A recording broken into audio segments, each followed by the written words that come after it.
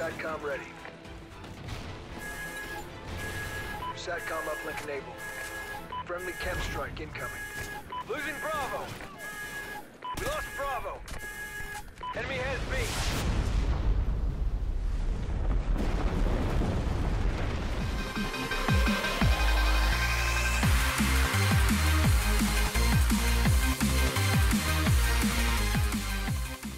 Alright, my very first chem strike in Call of Duty Ghosts, even though it was from a care package, I don't care. A chem strike is a chem strike, and look at this right here. Woo, that guy gets messed up as I get taken out right there. What's up, you guys? It's GCP Da Silva, and yes, I am using a sniper rifle. You want to know why? The previous game we were in, I, Goose, and Arrowshot, they were playing with me in this lobby.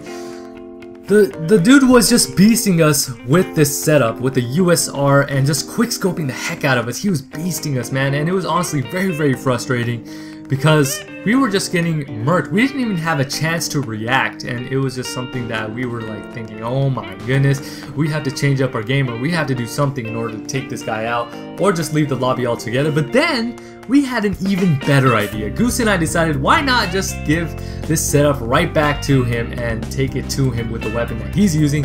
And you know, I decided to up my game a little bit more than that.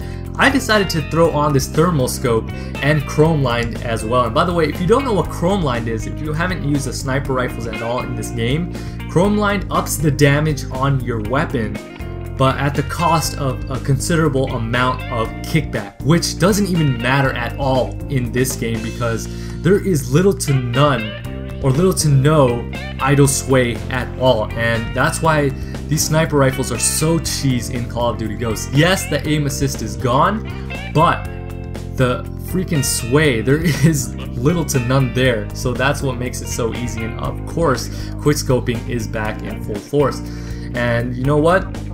I think the thing with this game is the reason why I haven't uploaded a comm or a gameplay in 5 days, and by the way, it has been that long, I apologize for that, but my relationship with Call of Duty Ghosts thus far has just been a love-hate relationship. It's a day-to-day type of thing. One day I'm loving this game and one day I'm hating this game, so it just depends on the type of lobby I get into. And obviously this game, more than anything, the biggest complaint that I have is the amount of campers, and obviously that's not going to go away anytime soon, or actually ever, because campers are going to be in every single game and you just have to deal with it. But I think what makes it even more prevalent or even more, you know, noticeable in this game is because the maps are so huge, right? So obviously with the maps, having these spots for campers to camp in, and also the fact that you have very low health, prevents people from going out, you know, because you're gonna get killed out in the open really quick. And for me, running and gunning was my type of thing.